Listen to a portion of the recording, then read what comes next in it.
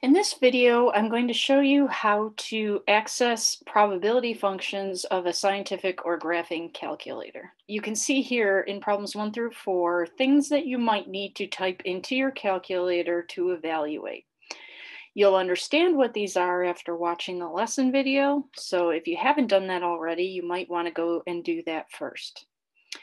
So the first example here, this 6 with the exclamation point, is how to calculate 6 factorial.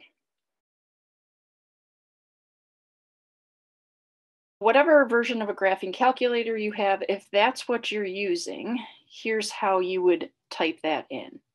You would put in the base of your factorial first, which is 6. And then right below, in my case, it's a green alpha key. On the left-hand side of the calculator, you have this math button. I would press the math key and you have a math menu, a number menu, a complex menu, and a PRB menu. PRB stands for probability. So using your right arrow key, you'll go over to PRB and you can see that the exclamation point is choice 4. So I'm going to go down to choice 4, hit enter again, and it has calculated my factorial correctly. It's the same as doing 6 times 5 times 4 times 3 times 2 times 1 without having to type all of that out.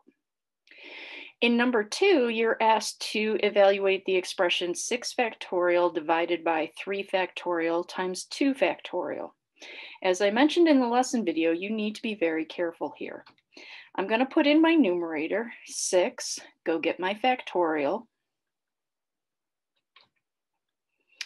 use my division key, and then I must put my denominator in parentheses. So I'm going to put parentheses, 3 factorial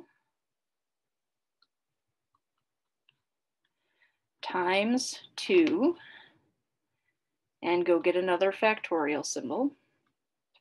Close it up and hit enter. 60 is the correct answer.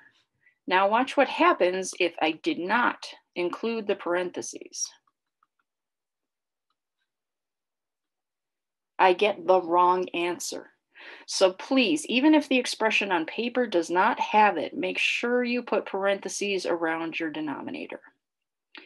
Okay, to calculate 7p2, or the number of permutations of 7 objects using 2 at a time, you need to put the first number, the left number, in first, then go to the math key and the probability menu, choose the second choice, NPR, and then put your R value in after that notation. So this is how you would enter 7p2.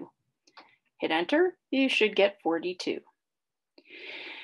And to type in the last one, 6C5, again, you hit 6, go to probability menu, choose NCR, and put in 5. And again, with either one of those commands, if you're going to have to do something else to it, you're going to want to put it in parentheses. So if you're going to take 6, choose 5, and divide it by, I don't know, 5, you're going to want to make sure to put that numerator, the whole thing, in parentheses to make it clear. So that's how you use a graphing calculator. Next, we'll take a look at how to use a scientific calculator. Here's one of the more popular scientific calculators, and you can see on this calculator you have a PRB key. That's going to be where you find your probability functions. So I'm going to type in 6, hit PRB, and across the top of the screen you have 3 choices. Use the right arrow to move over to select the factorial, hit enter, and you have calculated 6 factorial. To calculate 7p2, go ahead and put in the 7, press the PRB key, choose NPR, hit enter, and put in the 2. Here's another, Casio's another very common brand of calculator that students might have. And just to show you what you're looking for here, you can see there is an NCR button. NPR is above it, so you would need to hit the shift key to access that. And you can see your X factorial key is right next to it. So usually you're going to find your probability functions in a similar type location. Now, the difficulty with whatever scientific calculator you might have is there is no standard location where the probability tools are kept.